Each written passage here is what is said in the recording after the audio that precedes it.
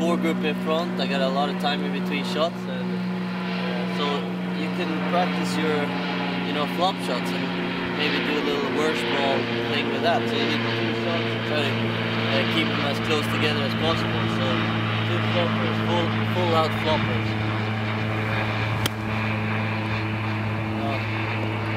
One to there, and now I'm trying to hit this the same.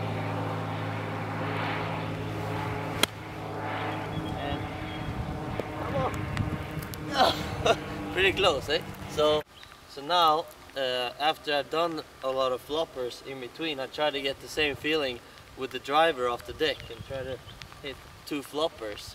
But with the loft on the driver, the ball will still go very far. So I'm trying to hit a little cut here, trying to feel as a flop shot, and hopefully hit 2 drives close to each other. So that's okay. Oh, 2 on the green.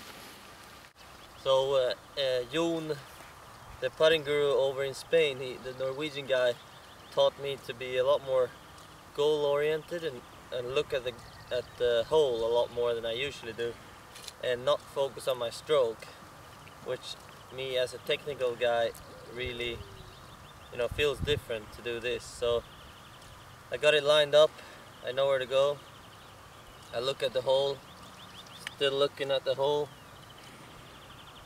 practice putt, still looking at the hole, line up, and it goes in. And now, worst ball, I gotta make 1 more. So, line it up, it's square, it's a straight putt, look at the hole, visualize it going in, keep looking at the hole,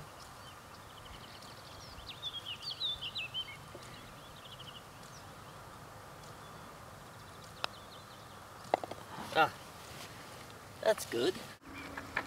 You see that the hole is shaped way to the right, and this tree is kind of blocking out any kind of draw shot. So here you need a slice off that big bunker you see in the background, and when I slice it, I hang the face open at address, and I just hang it a little bit, and then I really try to hit the ball late, as in late, and it's a feeling of the whole body is before the club, and the club come very late into the ball when my body is way open, so I can slide it through there. So aiming at the left bunker, slice it off that one. So little hang open, and then really try to. And that one was good. So 1 more, hang it open, and really slide it through the air.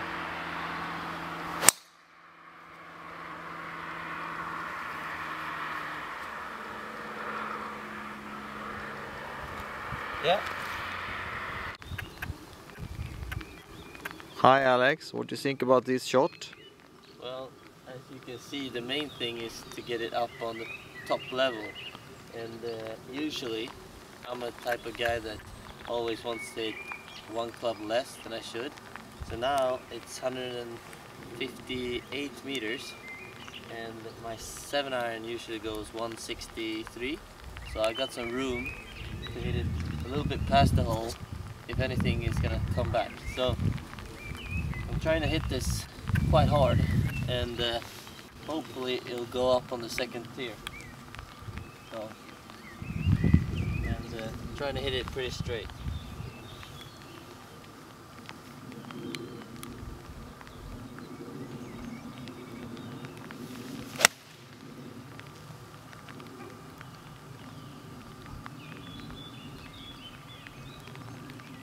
And once again, I'm on the 1st tier. So Colin would not be happy, since he would have suggested a 6-iron. So I'm gonna make him proud and change, as my worst ball might improve. So full 6-iron.